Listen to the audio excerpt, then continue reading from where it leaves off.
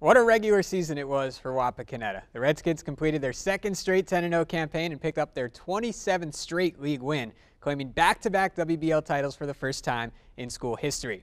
Those accomplishments helped propel Wapak back to the postseason for the third straight year, earning them the top seed in Region 10 and fulfilling goals set many months ago.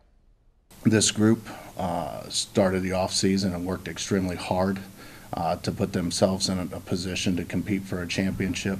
An extremely unselfish group, a group that showed great resiliency throughout the course of this season. We've had a lot of people step up with seniors and other people getting injured, and it's really amazing how close we came together as a team and just how far we've come. I just feel we're very confident in what we know, what we need to do, and what we do to accomplish that.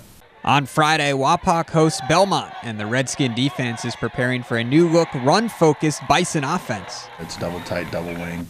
They have a system, and they're going to put us in position where at times it's going to look like a rugby scrum, and we're going to have to be extremely disciplined. It's very unique. I've never seen anything like it before, but we're going to prepare ourselves. We're going to watch film. They're going to attack us to the best of their ability. They're very athletic, and you can tell they know what they're doing, so we're going to just give them our best shot. Experience is on the Redskins' side, with the seniors drawing on last year's run to the regional finals.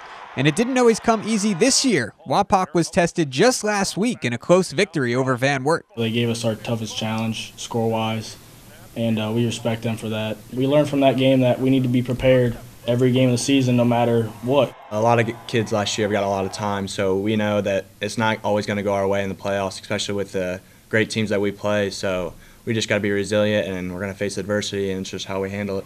Also playing in Wapak's favor, they get to play this Week 11 game on their home turf. It's a special feeling. Actually, the last 2 years we've had a home playoff game, and I was lucky enough, and some of these guys were too, to be able to experience that feeling when the crowd's just yelling on like a third or fourth down, and it's amazing. We need Harmon Field to be electric on Friday night, and we're very fortunate to have great support from our community, a community that rallies around this football team. And those guys have mentioned about the importance that they have in terms of the part they play. In Wapak, I'm Matt Finkel for the Sports Report.